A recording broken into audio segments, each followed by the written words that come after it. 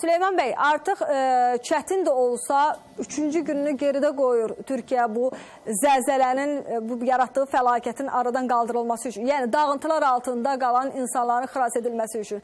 Mən sizin müşahidənizdən almaq istəyərdim. 3 günlük mənzərədə nəyi görürsünüz?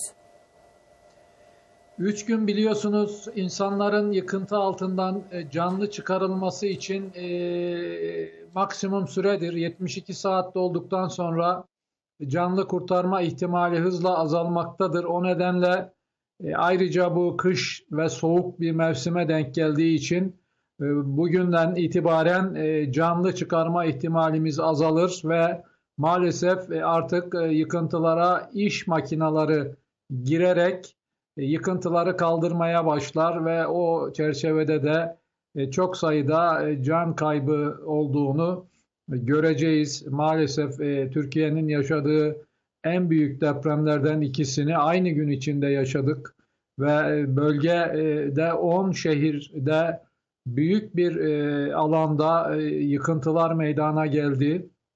Öncelikle Azerbaycan halkının desteğine, ilgisine teşekkür etmek istiyorum. Arama kurtarma çalışmalarına katılan ekipler geldi. Azerbaycanlı kardeşlerimiz çalışıyorlar. Ayrıca yardım gönderiyorlar. Kardeş Azerbaycan'ın yardımları için minnettarız. Onu vurgulamak istiyorum. Ama çok büyük bir felaket yaşamaktadır Türkiye.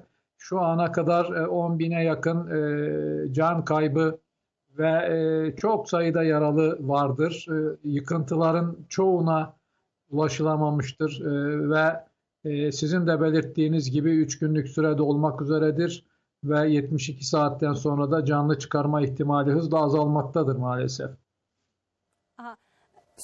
Süleyman Bey, bəs məsələ bundan ibarətdir ki, hazırda əməliyyat, axtarış tədbirləri davam etdiyi müddətdə də biz təkrar hərəkətliliyinin şahidi oluruq, xəbərləri alırıq. Yəni bu aftoşoklar da qeydə alınır. Yəni elə ilk günə də nəzər yetirsək, günorta saatlarında yenidən Kahramanmaraşda 7 nöqtə səhv etmirəmsə 4 bal gücündə hərəkətlilik yaşanır və insanlar öz evinə getməkdə çətinlik çəkirlər.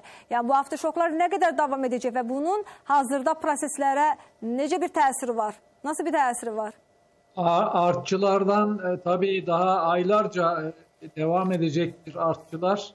Ayrıca 7,7-7,8 büyüklüğündeki ilk deprem ve 7,6 büyüklüğündeki magnitüdündeki ikinci deprem sırasında yapıların çok önemli bir kısmı ağır hasar görmüştür. Ayakta kalmış gibi görünse bile dokunsan yıkılacak hale gelmiştir.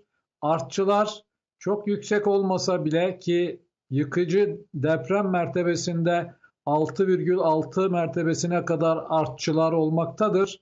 Ama bu artçılar zaman içinde düşerek, küçülerek sönümlenecektir ama aylarca 4, 5, 6 büyüklüğünde artçılar olacaktır. Bu iki büyük depremde çok hırpalanan, örselenen binalar da maalesef bu artçılar nedeniyle yıkılacaktır.